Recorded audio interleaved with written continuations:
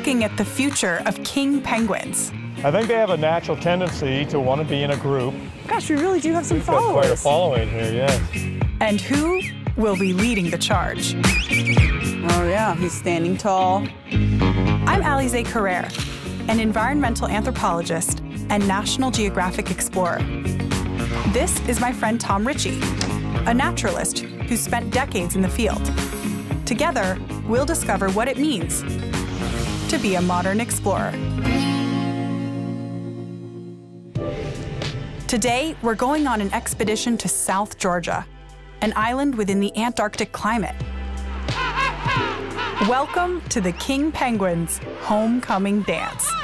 If you watch these guys over here, you think they're just standing around, but there's a lot of action going on there. There's some courting. You see there's a male following directly behind a female. Oh yeah, he's standing tall. You see the pair right there, belly to belly? Aww. They're just touching each other. And when they do that, is that just a warmth thing? Or is No, it's just a pair bonding. Aww. They've got each other. These guys are here to find love. The mating season begins between September and November, summer here in South Georgia. After a couple pairs up, the female lays an egg. Both parents take turns incubating it, and about 2 months later, you end up with a little chick. But don't get too attached to its appearance, because they change fast. Believe it or not, this is a juvenile king penguin. The first explorers here actually thought they were a totally different species. But first impressions can be deceiving. That's why today, scientists have to be a bit more diligent. For the chicks to grow so quickly, their parents have been working overtime. Throughout the summer, parent penguins head out into the frigid waters of the open ocean in search of fish. Once they've caught their fill, they beach themselves back at the penguin colony. Even though they're home, they've still got to figure out where they left their chicks. You'd think that would be impossible. These crowds number in the thousands.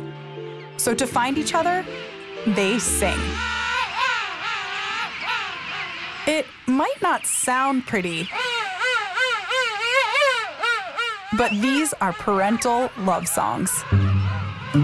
Which is why this beach is so noisy. Once they reconnect, the parent lovingly vomits into the chick's mouth.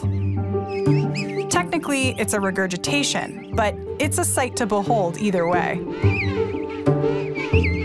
It won't be until next summer that these young penguins finally shed their downy coats and head to the ocean for the very first time.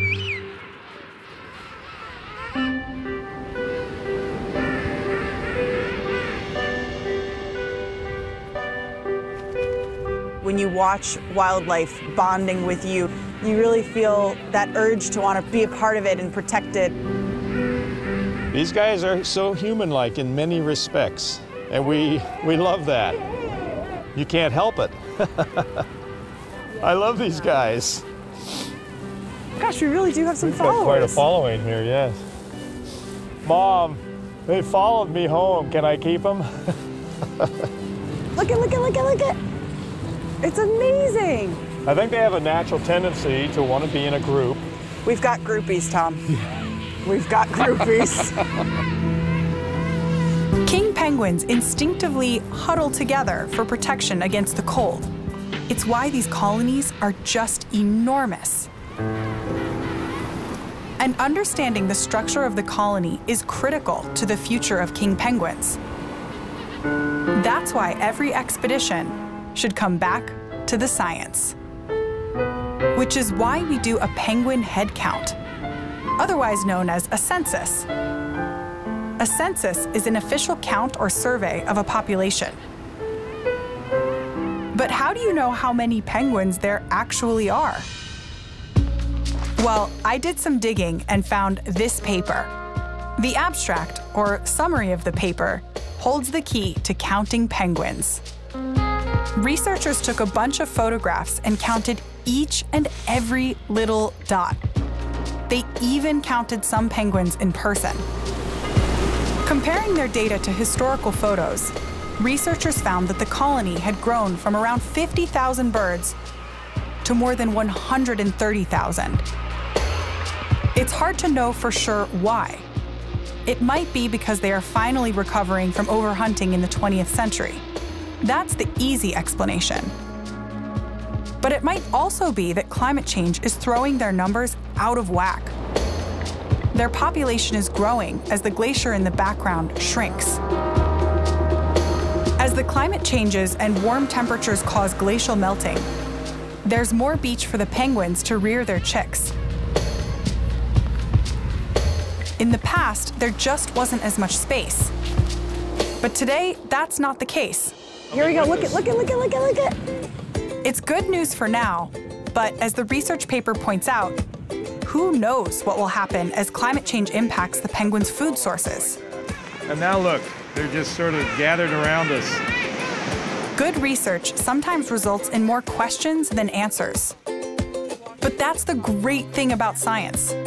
There's always more to discover and more questions to ask. I don't think they want us to leave.